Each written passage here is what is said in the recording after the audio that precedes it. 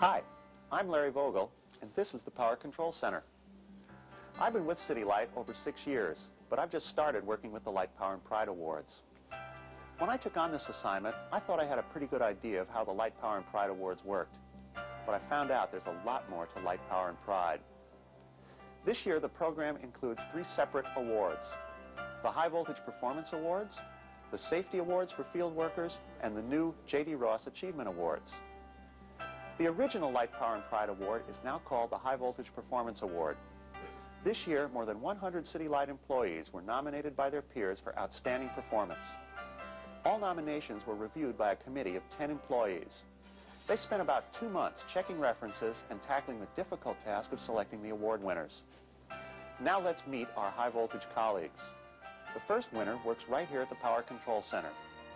Unless you know the intricacies of power system monitoring, it's a bit difficult to understand just what a great job Jim Klotz has been doing. 18 years of experience with City Light's power system give Jim the expertise to design highly detailed substation diagrams for the new computerized monitoring system. Add to this his high levels of dedication and efficiency, and you've got a combination that's hard to beat. If you need to know about protective relays, Roy Hart is the one to ask. During his 30 years with the engineering division, Roy has achieved national recognition as an expert in these electrical protection devices. His hard work, dedication, and willingness to share his knowledge make a lasting contribution to City Light, other utilities, and indeed, everyone who uses electricity. Mary Mullen has been keeping track of vital details at City Light since 1964. Mary is a true professional and represents the highest work standards. Mary has made major contributions to the City Light Secretarial Manual, developed and coordinated secretarial skills training, and has become a living legend of organization and efficiency. How would you like to take care of nearly 900 cars, trucks, and other vehicles? That's what Denny Keys and Martha VanHise do every day. They're responsible for purchasing and maintaining all the cars, trucks, vans, cranes, and lifts we use at City Light. Their hard work and dedication keep us on the go with efficiency and economy. If you're looking for a hard-working, energetic, good-natured problem solver, call Dave Williamson. As a materials supplier, he's actually invented tools on the spot to help his crew finish a job on time. Dave's proven leadership and sense of humor will be a real asset in his new position as electrician constructor apprentice. 2 years ago, after 6 years at City Light, Tina Post became the manager of disbursements. This puts her in charge of the accounts payable and payroll sections. Under her energetic leadership, morale and productivity have vastly increased, and a long-awaited computerized accounts payable system has been completed. Teamwork is a valuable commodity in any project, and it's especially important when the pressure is on. Jim Lyle and Tony Hopkins are the hard-working team who make all the videotapes for City Light, including this one. Their high energy and commitment to quality have given City Light one of the best video production programs in the business.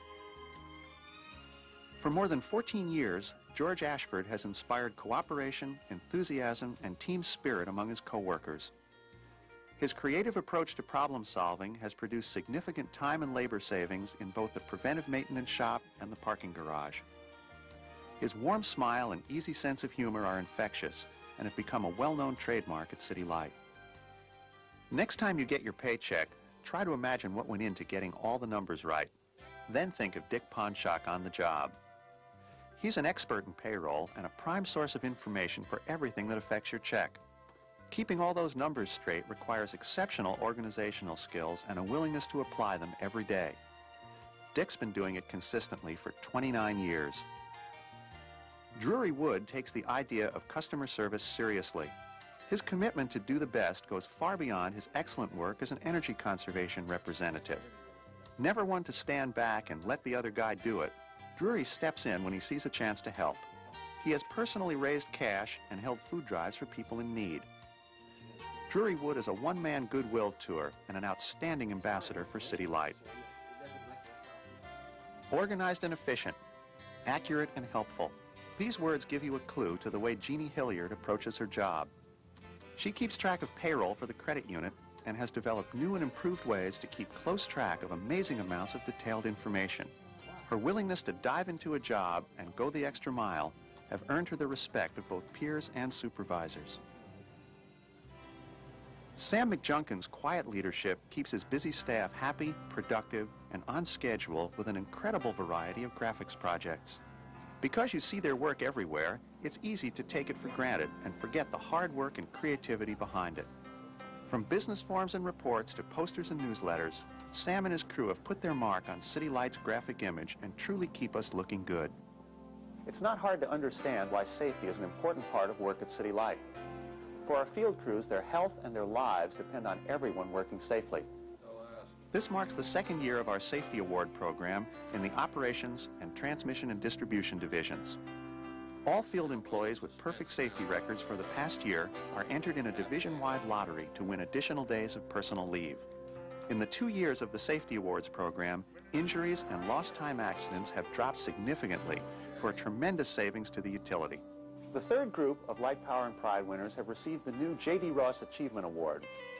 This is the first year for the J.D. Ross Awards, and they recognize employees who have made outstanding contributions to the utility. Each of these winners has brought a direct benefit to City Light, resulting in an actual cost savings of at least $2,500. The way we operate the dams on the Skagit River directly affects fish populations. To balance our need for power and the fish's need for water, Jonah Tsui developed a computer model that quickly calculates the impact of water flows on salmon and steelhead in the Skagit. Thanks to Jonah, we can now have the answers we need in a matter of hours instead of the 2 months it took without his model program. It's Don McIlraith's job to see that commercial customers get the electric service they need when they need it. His ability to work effectively with customers and with department staff enable him to find solutions when customers' needs don't match our normal procedures. As a problem solver and troubleshooter, Don is one of the best.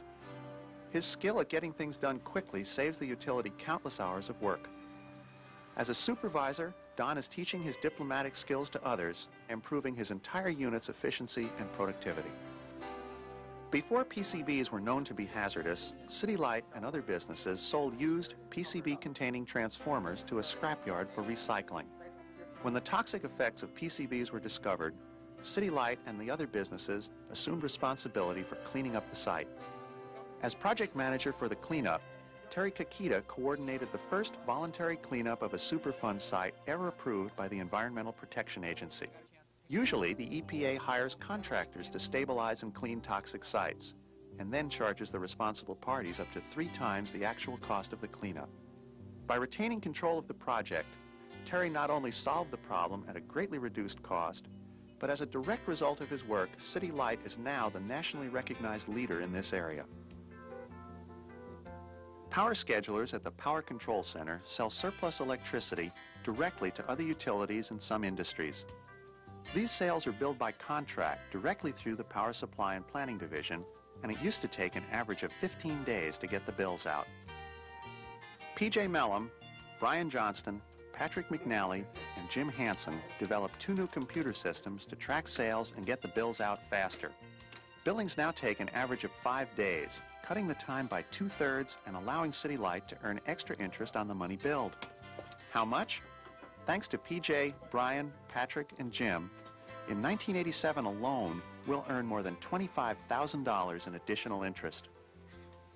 Working as a team, 8 employees from 3 separate units of the Finance Division found another way to save the utility a tremendous amount of money in interest.